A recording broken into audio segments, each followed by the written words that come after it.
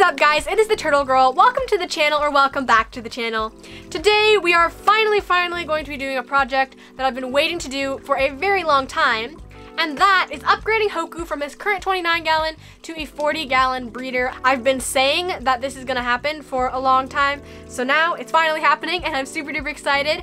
I'm not really so much going to be walking you through how I'm doing it and like how to set up a turtle tank, because I've done that type of video before. Really, I just want to get this done as quickly and efficiently as possible, and you guys are just going to come along for the ride and watch it all come together.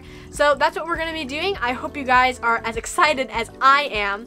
But before we get started, make sure you hit that subscribe button and ring the notification bell if you haven't already. I make turtle content, pet content, fun videos like this every single Friday, and you don't want to miss out. So subscribe, join the fam, and with that, let's get started. Alright, so first thing I'm going to do is I have to take Nemo out, so let's do that. Come here. Oh my gosh, I just called him Nemo. I just realized that. That's really bad. Come here, little buddy.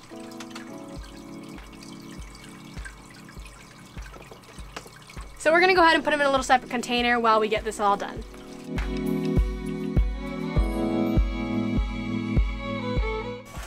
Gotta make sure we're unplugging everything.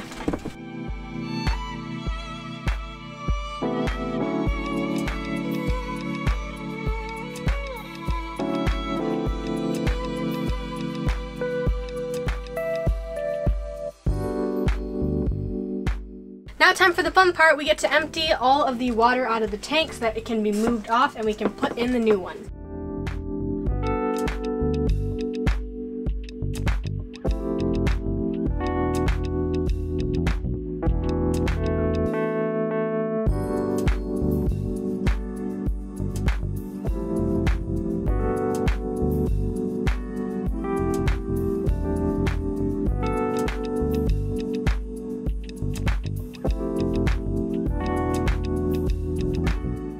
Alright, so we finally got the tank onto the stand.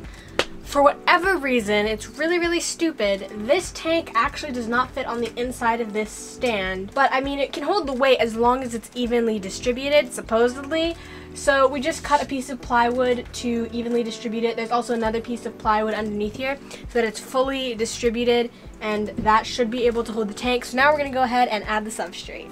And for substrate today, we are using crushed coral because Hoku is actually a diamondback terrapin, so they can actually eat this and use this to wear down their crushed plate.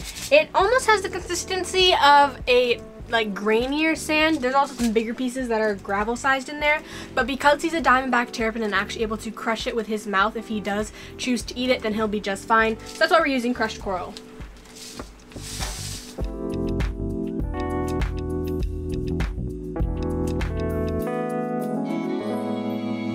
Now obviously I did rinse this before I'm putting it in here, because crushed coral can be very dusty, and if you don't rinse it, it'll make your it'll make your water really cloudy. So I definitely rinse this before I'm putting this in the tank.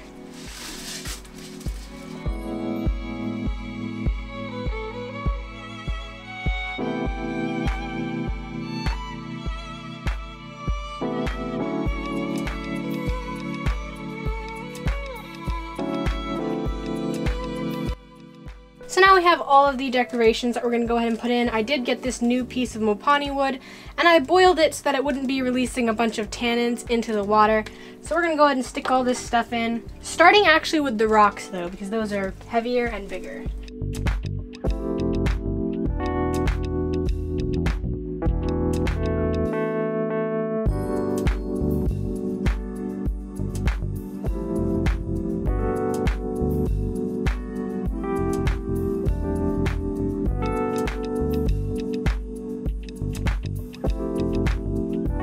So I think I'm gonna leave it at that level for now, because I don't have a new lid made for this tank yet, and so I don't want Hoku escaping if I fill the water too high. So we're gonna go ahead and leave it at that, and I'm gonna go ahead and put the basking area on. Now, in order to get the above tank basking area to fit, I did actually have to have my dad cut this piece of wood so that I could rest on it, because this basking area is only like fits tanks less than 14 inches wide.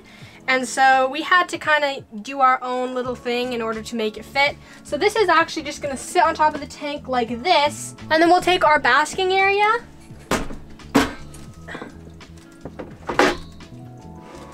and it'll sit right on top like that.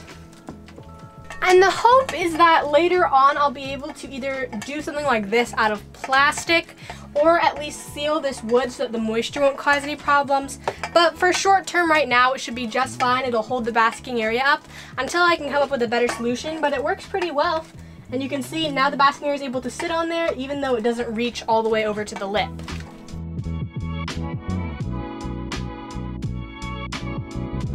So now we've got those plugged in. Got to plug in the filter and the heater. Alright, so now with the tank running, we finally get the chance to put Hoku. Why do I almost keep calling him Nemo? I feel so bad. But now that the tank is finally set up, we get to put Hoku back in, see how he likes it. I'll actually give it a couple hours for the tank to clear up and not be as cloudy, and then we'll show ya Hoku in his new 40-gallon breeder.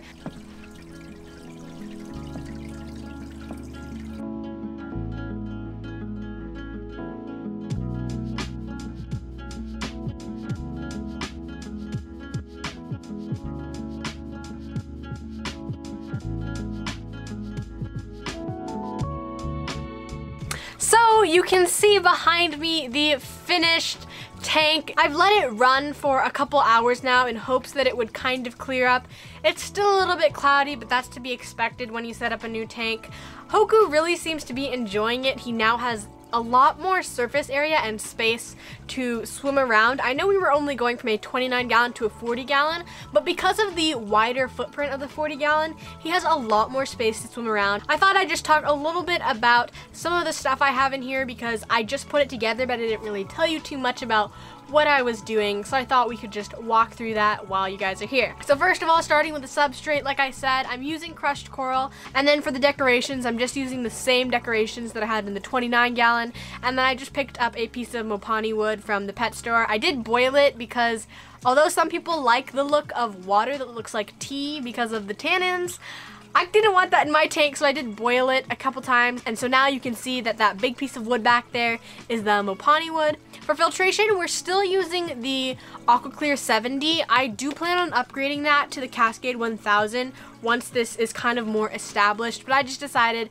I want to keep the media in there and everything in there, and I actually don't have new media for the Cascade 1000 yet, so I'm waiting for that so that I can actually set up that canister filter. That is the long-term goal with that, is to put the canister filter on this tank, but for right now the 70 will do just fine. I'll make sure I'm staying on top of my water changes, testing my water, all those good things. And then for heating, I am still using the same heater. I believe it's 125 watts. I might add a second one or just up the wattage and get a new one. I'm really not sure yet, but because Hoku is now older, I'm really not as concerned about the water needing to stay super duper warm. Like, this heater does not need to warm the water to a super high temperature. It's really just keeping it stable versus really heating it, I guess. So that's what the heater is in there. And then basking, still the same setup as you saw. I did actually have to ask my dad for help in adjusting the basking area and cutting a piece of plywood so that it could actually fit on top of this tank, because this basking area that I have, this store-bought one, is only big enough for like tanks up to 14 inches, and really it only goes over the lip with tanks at 12 inches. So we had to find a way to make that work. So we just cut a piece of plywood to make it sit and rest on there so it could still work. And then same basking lights, all that good stuff, heat, UVB. And I think it looks really good. I'm super happy with how it turned out. I know some of you might be concerned with my choice of stand here. Some of you don't really trust these Edsol racks, but so far it's looking pretty good. I would say if it holds for a day, it'll hold for, unless there's an earthquake. So that's a terrible way to, what is happening? Is that a pig?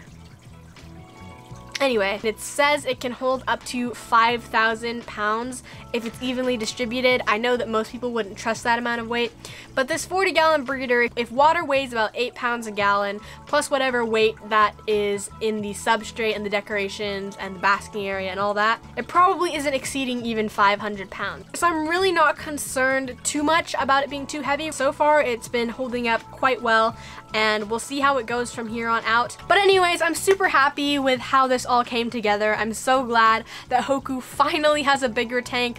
Like I said in the beginning of this video, this is something I've literally wanted to do for over a year. I've wanted to upgrade him and I just haven't had the chance until now. So I'm really glad that now he has a bigger tank. I look forward to updating you guys on it and, you know, showing you Hoku. You guys always enjoy seeing him. I hope you guys enjoyed this video. If you did, feel free to drop a thumbs up down below. Subscribe if you haven't already, and I'll see you all next Friday. Have a totally awesome day. Bye-bye.